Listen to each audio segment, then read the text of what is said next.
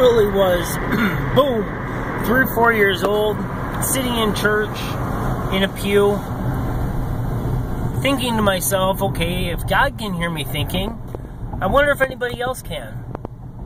So then I go through my little life, and then I'm doing this exact same thing with all my friends. We're playing games, Pictionary, whatever, and I'm getting it before they even say anything.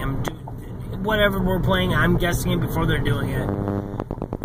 Then I kind of let it go because I didn't understand it, and I didn't really, I didn't think anything of it. I was Catholic, so then I kind of let all that go because it wasn't part of my reality. It wasn't part of the Bible. It wasn't part of the culture I was raised in. So I didn't acknowledge it. But then I noticed that I was like, kind of like about 7th grade, when I started going to public school. I noticed that I was really, really like a chameleon. And that everybody that I was around, I always ended up being like them. Whether they were happy, I'd be happy. If they were sad, I'd be sad. If they were frustrated, I'd be frustrated. I would always feel them, and I would always be right there with them.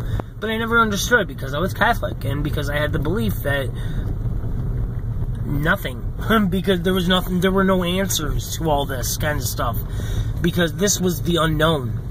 And that's why it's such a problem with people. That's why they find such a problem with all the metaphysics and all that. All metaphysics is beyond physics. Physics is the first 3 dimensions of existence in this reality. You know, 4th dimension is time, which is independent of the individual mind for creation of that reality based on the 4th dimension. So we don't actually perceive the 4th dimension at all, because the 4th dimension is in our mind. The perceived 4th dimension is watching the trees live and die, watching the bird get hit by a car, you know, watching the fisherman catch the fish. That is the like actual 5th dimension of here and now, because the 4th dimension is memory, that's time. So if that's that and that's that, so that would obviously mean the 6th dimension is the future.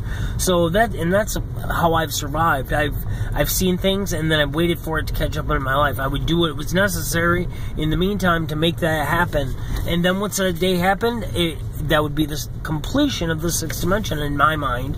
And I don't know, I forgot where I was going, and I forgot where I started, but that's the first 3 dimensions, 4th dimension, then 5th, and then 6th that we're all moving into. And 5th is here and now, living the now, because that's what it is. And if you can't live in the now, chances are it's because you are having a real problem with your emotional body, which I haven't heard anybody talk about either. And I mean, really, of course I've heard people talk about it, but not in relation to anything. Just, oh my gosh, the emotional body, blah blah blah.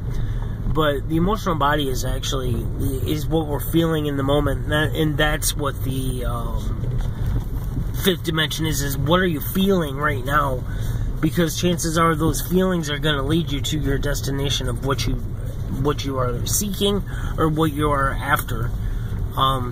So I don't know, it's feel the emotions, understand the emotions. When you feel an emotion, don't associate it with a memory, but rather associate it with the here and now. If you can't associate feelings with memories, because then when you do, that'll be association, and then that'll just be, you won't get anywhere. And that's proof based on my first client. So have a good day. Bye.